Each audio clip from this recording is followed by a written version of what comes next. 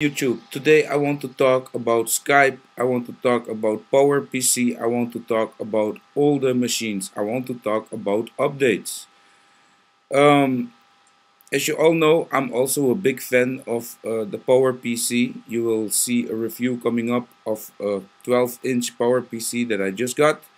It's an amazing, beautiful little machine running the latest or the highest that it can run, and that is 10.5.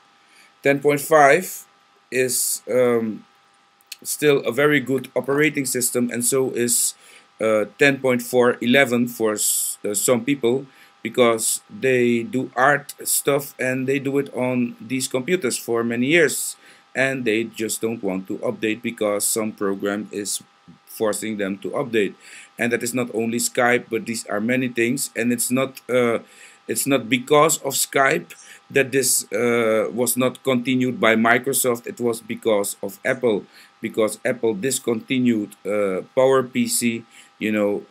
That's why Microsoft also said, okay, then we're not gonna invest more development into this. So we are now having a PowerPC that was running Skype a while ago, but now it's not running anymore because your 2.8 version just died on you and it can't connect to the server anymore. So I thought, well, let me take a look at it, and let me just see what really changed.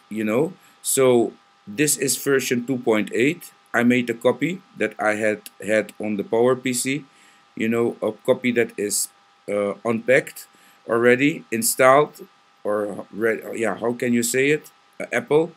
And then I thought, well, let me hit show content, right? So I thought, let me copy my Skype from my program folder, from this folder here. You see it's not there anymore. I copied it to my desktop, and I thought, well, let me do just the same, show package contents. So we have here two show packing contents. This is from a working Skype and this is from a not working Skype. So we're gonna open that one here, and we're gonna open that one. So I thought, well, the first thing a program do is, he gives info about whatever it is. And here you can see there is one playlist, and here is another info playlist. PKG info, I have no idea what this is. So I thought, well, let me open this one, and let's go inspect it. So I'm gonna open this one as well. So this is from the working Skype and this is from the not working Skype. So I opened it, and then I went looking.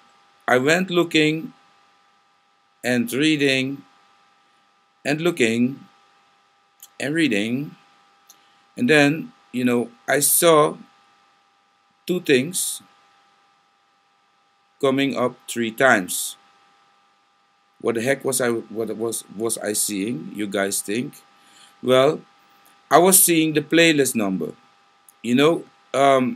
That was the only difference that I could see in the whole abacadabra that you see here in front of you. Yes. And well, I'm gonna show you what it's about. This is the not working playlist, and this is the working playlist. Okay, so let's take a look here. We're gonna look here, take a good look. Alright, we go down. Here you see string 6.15. Here, I know this looks like kinda crazy to you guys. Here you see string 6.0. Here we go more down, and here we see a string 615.0335. Okay, we go down here,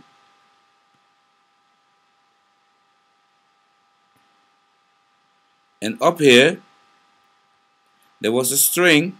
I'm gonna highlight it for you. There was a string 28 point something. That will be in the 2.8. Alright, so in fact this what you're seeing here is already edited. I already fixed it, so in fact I should not show you this. What I'm gonna show you is followed. Let me see how I'm gonna do it, because it will say it cannot do it. The only way to do it is to, I have the DMG file here of Skype. Here it is. You see 2.8. But in fact, this number here that you see 280866, this is the number that you will see in this playlist. So I thought, you know what?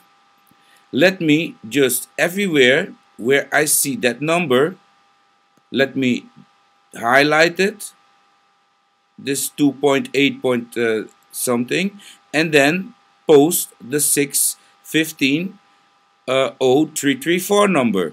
So I did it one time, and I look further in the list. You know, I did it a second time here. You see that here? I also changed this string to 615 from 2.8 616 to 6150334, and I did it one more time here. You see that? And what you should do, in fact, guys, is go to oldapps.com and download the 2.8 Mac version. When you downloaded the 2.8 Mac version, only thing you have to do is right mouse click it, yeah, with your Mac. This is only for Mac, and then show package contents. Okay, so you know, and then you go into here, and then you go into the playlist, you know, and you just go changing these build numbers. And for some kind of reason, when I did that, I changed the three numbers from 1 or from 2.8 to 615, and you guys are like, what is this guy talking? Well, the version was up here where you see this number 6150334 was written before 28088 or 866, if I can remember it very well. So that was all changed to these numbers, and you only highlight it. So what you do, you copy this number, write down this number, write down 6.15.0.335, write that down in a text file, and then select it, select that what you just typed. Don't forget to put the points, you know, copy it so it's in the memory of your computer. Then only thing you have to do is highlight the 2.8 and then just paste. See, you just paste it, and you do that everywhere where you see 2.8, and you will see it 3 times in the whole little playlist. And just change it to this number here, and then your Skype will work again. It will, when you just start it on the PowerPC, you will see that the wheel will turn really long because it's getting your contacts, and it's getting certain stuff. It's, you know, yeah, I always call it acclimating. It's aan het acclimatiseren. We say that in Dutch. You know, it must get used to. So that is what is happening. And yeah, and then your Skype works again, peeps, and you can try it. I could also, you know, put this thing on my Mediafire, but I cannot do that because, you know, I think that would not be allowed, and I don't want to get no problems with Microsoft or with whoever owns Skype, you know. But that is the way how I modified my 2.8 Skype so it can still work. And at this moment I'm talking on the Skype with my cousin. Let me see if he's there. Let me see if he's there. Brother Andrew? Yo, Andrew? Yeah. Can you hear me good? Yes. Okay. I'm running Skype version 2.8 with a modified number, playlist number, and you know, it just works. And I did this before with other apps, you know, in with the iPhone 3GS. We had certain apps that only run on a higher build of iOS, and then we just changed the playlist number to the number of the updated version. This is a kind of old trick, but I see that it still works, and it also works for Skype.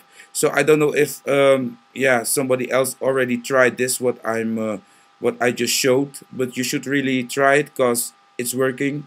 And I'm connected with my Powerbook at this moment today, December 7th, 2014, with the Skype, and Skype is working just fine.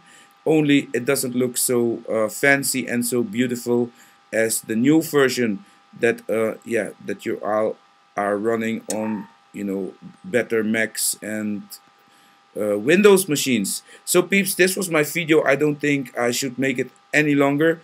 Thank you for watching again. This was Puck, and tell me if this worked for you. If it did, of course, you must rate this video thumbs up. Of course, like, subscribe, and be a good person in life. Till my next video. Bye bye.